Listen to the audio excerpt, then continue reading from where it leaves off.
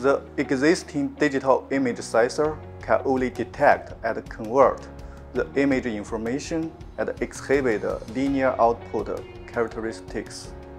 Also, conventional digital image sensors generate large redundant data and occupy huge storage space with high power consumption.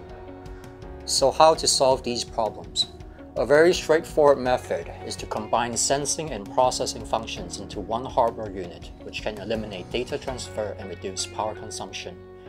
Here we designed an optoelectronic resistive switching memory device that is called a RAM. For conventional image sensor, it only responds to light intensity. Once light is removed, the current immediately becomes zero. It has no memory function, no processing function. But for a RAM device, it can memorize optical information and exhibit light dosage-dependent synaptic plasticity. In our work, we choose a photochromic material of molybdenum trioxide to construct the RAM device under UV light stimulation. It generates protons which react to molybdenum trioxide and change the valence state of molybdenum from 6 to 5. As a result, the resistance of this device is also changed. A RAM device shows non-volatile optical resistive switching behavior. Under DC switching mode, it can be optically switched on and electrically switched off. Under pulse switching mode, the device can work for many cycles. A RAM can also show the light dosage-dependent synaptic plasticity, including both light intensity plasticity and time-dependent plasticity.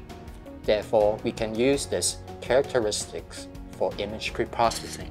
We fabricated a RAM array. The image of letter F can be memorized by using synaptic plasticity. The contrast of the image can be further enhanced by preprocessing function. Furthermore, we connect our RAM array with a neural network for image recognition with the preprocessing of a RAM array. The noise signal is largely reduced. We can see much clearer red letters from the blue background.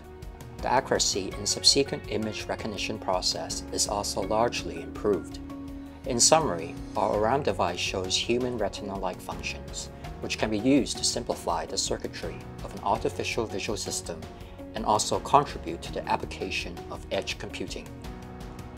The device provides the potential to simplify the circuit of a neuromorphic visual system and contribute to the development of application in edge computing and the Internet of Things.